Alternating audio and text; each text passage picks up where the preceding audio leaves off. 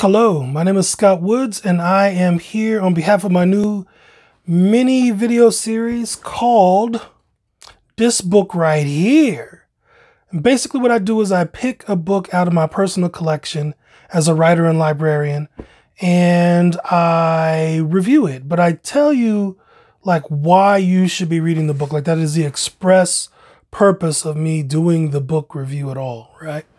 It is probably a book that I love. It is at least a book that I extremely highly recommend because this book right here deserves to be read. So tonight's book will be The Cooking Gene by Michael Twitty. This book is a food memoir written in 2017. Michael Twitty was originally a food blogger, but he is a chef. He does recreations of like slave era cooking. And so, but this book is not like a cookbook. This book is a food memoir. And it has a lot of research in it. It has a ton of history in it, his interpretation of it, his personal experiences with it. It has all these incredible intersections of religion and gender and culture and history. And the book is as sumptuous as a meal. It is a feast of words, right? He's an incredible writer with an incredible mind and an incredible wit. And this book really seeks to unpack and interrogate a lot of the intersections that we ignore, or that we want to ignore, about food and what food really shows us about how this country was created, right? And how there's like more than one South. There's an old South and new South. Also, Twitty converted to Judaism at a point in his life. And so there's some intersections there between like food ways of African-American cuisine and like Jewish cuisine. And so this book has a lot going on, and I absolutely cannot recommend it enough. And I'll tell you something else too, and this is on a personal note. My food is religion, right? You don't get to look this beautiful if food is not an important aspect of your life.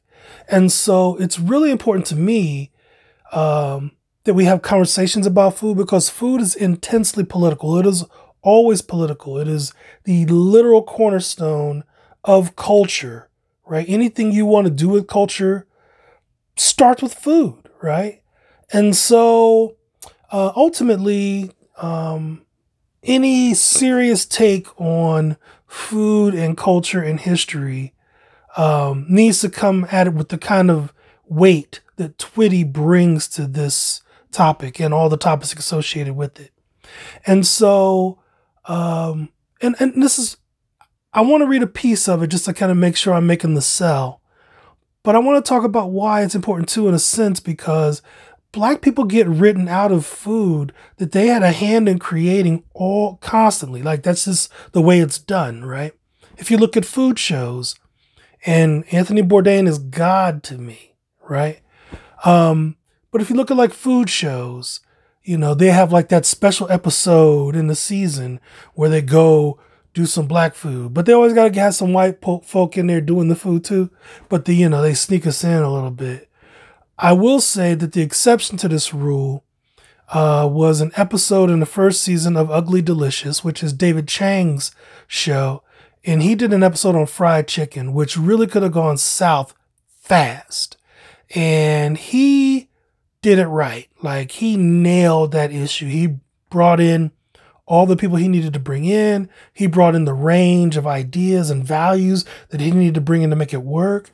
And I cannot recommend that episode highly enough. That is like one of the best segments of episodic television I've ever seen on food. Anyhow, but back to this. Let's get into this. I'm just going to read you one passage from this book to express to you why I really love what's going on in here. I sometimes do two passages, depending on which take of the video this is. But the first passage kind of talks about like what the book is going to do and how important it is. But the passage I'm going to read to you here is ripped out of Twitty's life, all right? And here we go. And I love it because, you know, a lot of food writers, they talk about how they love the food. And in this section, very early on in the book, he wants to talk about foods he don't like. Foods that he's supposed to like because he's black, right? So here we go. Both of my grandmothers made chitterlings, although I never actually saw either one of them eat any. Grandmother Eloise would make them for Daddy on holidays and New Year's, to lots of grins and laughter and my chagrin. Grammy would make my grandfather and my uncle chitlins, which she detested, and so did the rest of us. And my mother would use those occasions to take me to the zoo, with all its funk and elephant houseness, apes throwing vomit, and a whiff of maned wolf in the breeze smelled better than our house when chitlins were made. Those were the days of hot dogs from a cart with sweet relish, red, white, and blue popsicles, and astronaut ice cream in all its freeze-dried perfection. I did anything and everything to avoid the smell and savor of slave food. And I didn't really understand why people ate that shit. Literally, I didn't get it. Nobody explained to me the cuisine of want until much later. I still will never eat chitlins, and I was perplexed as I learned to read why the word on the plastic tub was chitterlings, but everybody said chitlins. Another reason simply not to trust this food. Another black medieval torture was okra.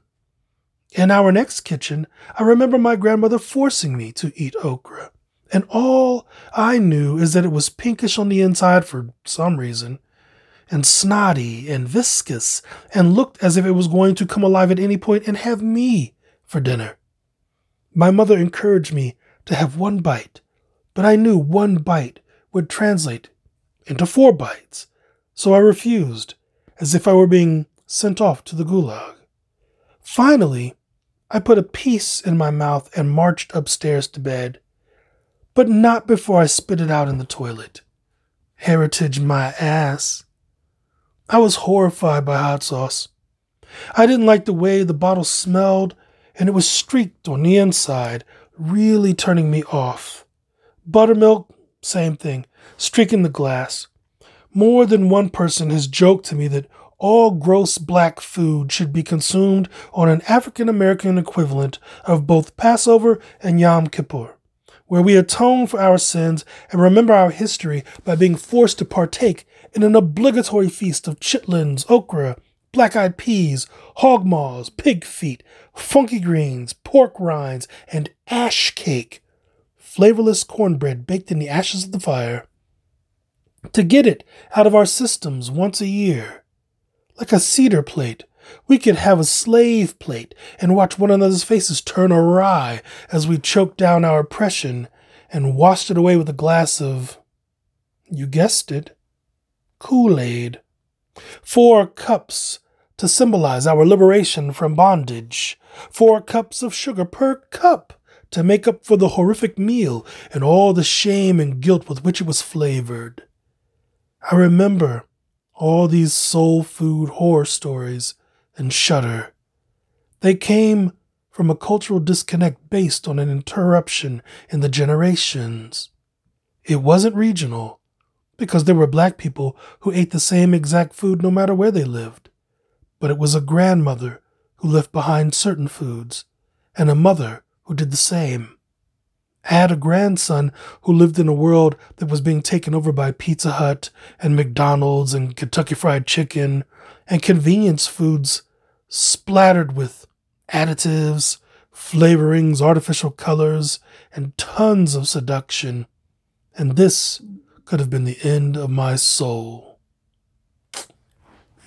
What? Right? I mean, you're there, right?